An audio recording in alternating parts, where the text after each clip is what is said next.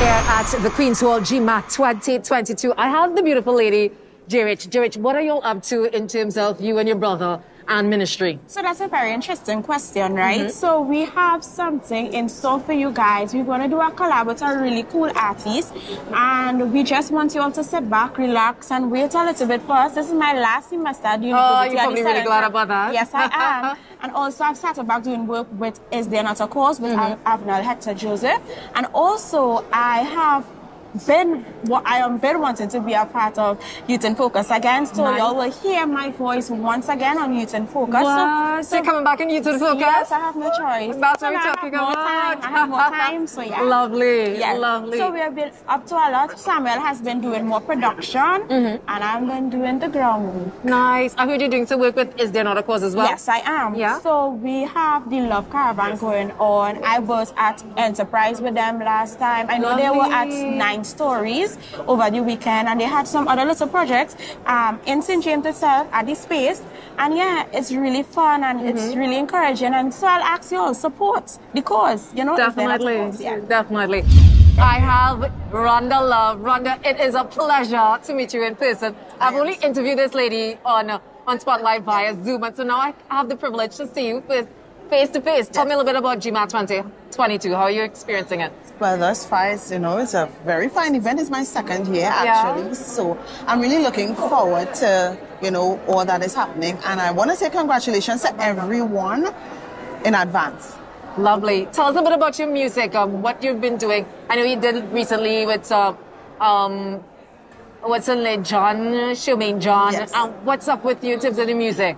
Well, I recently released my very latest. It's called Fire, produced by JLA Productions. Nice. And it's doing wonderful. Nice. The reception is absolutely awesome. So I'd like to thank everybody for that. Lovely. I have a very special guy to me, the guy, Jason Radhey. Jason, how are you experiencing GMATT 2022? So far, it's been fantastic. It's a breath of fresh air, so to speak. Seeing everyone come together for the first time in a while to just celebrate the gospel of fraternity and just enjoy each other's, fellowship, for this day. Yeah. I am so privileged to have the lady Rebecca here. Rebecca, I know you are so engrossed in this GMATT. Tell us a little bit about the inception of it and just bring us through the genesis of GMATT 2022. So, I believe it was a few years ago, about a decade ago, we did have Trinidad and Tobago Gospel Music Awards that somebody foreign did. It was at my church. It was okay, but I think that sparked the interest in, hey, we can actually do our own awards. Yeah. So then Eon reached out to the handful of us, the committee, and said, hey, let's do this thing. We're all pioneers. We have our own gifts and talents in a certain area. Radio, management, branding, production, events. And I mean, it's our 5th year and it's an exciting thing, like every year it gets better. It just keeps growing. So, how has it been? I mean, we're now coming out of COVID, a pandemic. How has it been those years during the pandemic, Rebecca? I would say 2020, 2021. 2020 was fine because that was the start of COVID. It wasn't too bad. We had a great attendance. Last year, it was shocking because we were in the middle of these past 2 years and every single performer had a dancer, a full team band set up. Wow. The attendance was great, the push was great, the music coming out was still flowing. And this year, I mean, we have a full house tonight, so that speaks for itself that, the enemy can't stop God's work. I mean, what God has started, the enemy cannot stop. So, yes, in Jesus' name. Yeah, thank you so much. Thank you so much. much. I have the beautiful lady. She's going to introduce herself and just my kind of artist, brand new. Of course, I'm gonna pull you into Spotlight, Evana.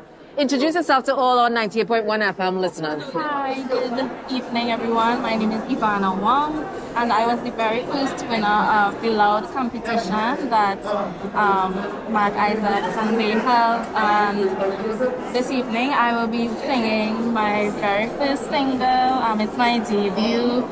The Lovely. Let's Go and Let God. So I hope that I can convey that message to others and the listeners, the audience. This is the very first time I'm singing it in public. Wow. And I hope that it's really... How do you feel about this being your debut, Evana? I'm nervous. Yeah, I can imagine. Really nervous. Yeah. But it's really exciting. coming out has seen so many people. Yeah. Exciting stuff. I have the lady Mich. She said she's an avid supporter of gospel music. Mich, tell me a little bit about, since the genesis of GMATT to now, how has this experience been for you? Each year has chopped with the other. Yes. I believe in the importance of substance over hype, and I believe in the importance of giving flowers while everybody is here. And this is a fantastic opportunity to do it, and a fantastic way to get it done. It's nice to be back out. Yeah. It's just nice to be back out. It's nice to be here. It's nice to see everybody and be able to gather in one place. Yeah. I don't know if the boy Shorto, don't know Evana. I'm thankful and grateful for being here tonight. You know? Lovely.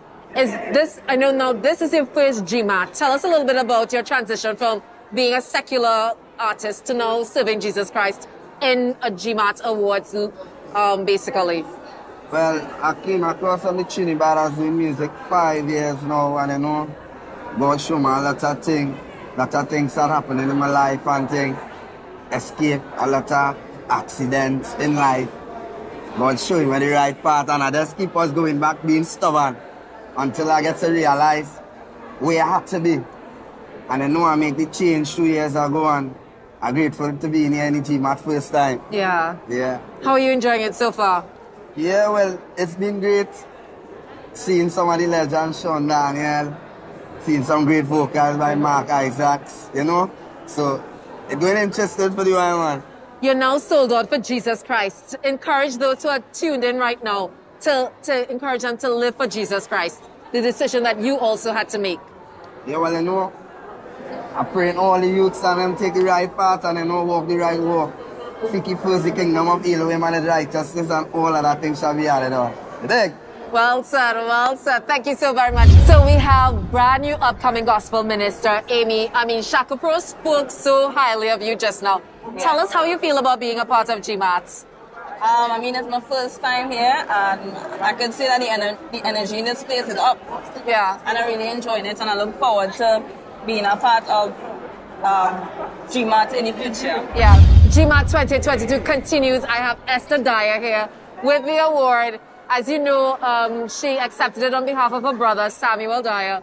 How do you feel receiving this award for your brother? Listen, I am so elated and happy to just be here on his behalf. I'm super proud of Sam.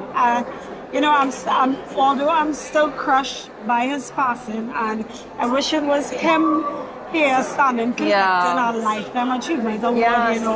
You know, you would prefer them to be alive while getting something like this. Yes. But I'm still really happy. I'm proud of him. Yeah. How did you feel about that? They actually took the opportunity to honor your brother at such an event like GMATT. I'm thankful. Because, you know, the thing is, sometimes they're working so hard all their life, and Sam really gave his life. Yes. Gave his life to God, and he gave his all. He didn't go 50%, 10%, 1%. He gave his full 100 and maybe more. Yeah. And I feel like the fact that people are recognizing him and showing the love is amazing to us and the entire family. Trust me. How's the family handling this, Esther? It's been difficult, but for like my parents, because of their faith in God, you know, they know where Sam is. Yeah. So they're not grieving as much. I think it took a harder toll on like me, the kids, and his wife and stuff like that. But we understand where he is, and at least his legacy will live on. Yes. Because he has a whole album of music still to be released. Wow. And listen, his music will live on. Trust me. Yeah. So we continue with our interviews. This guy, Mikiel, you did the tribute for Samuel Dyer. Yeah. How did it feel actually being on the stage and having to do a tribute for Samuel Dyer? Surreal, because there were many elements to it that kind of had me like, all right, this is kind of real. This is, well, more real than it already was. And then, of course, having to pull it up and hold it together until, you know, backstage. Yeah. Backstage, that was the waterworks. Oh, you cried? Yeah. Oh. That was the waterworks. So, wow. Yeah. How were you able to be on the stage and knowing that, you know, you represent, giving a tribute for such, you know, a mighty man of God, great vocals? How did you feel being presented with such an honor to sing on and give a tribute to Samuel? Honestly, for the first time in a long time since I started gospel music, this would have been when a lot of jitters came in. And no lies or no gassing. This was when the jitters really came in for the first time in a long while. So the weekend itself was a bit rough because it was me saying, okay, I want to do him justice. You know, I want to do his ministry justice and also touch lives and pray that the audience, they are blessed by what they get. Yeah. You know, by what they hear. Well done. Thank you so very much, Mikiel. God bless you richly.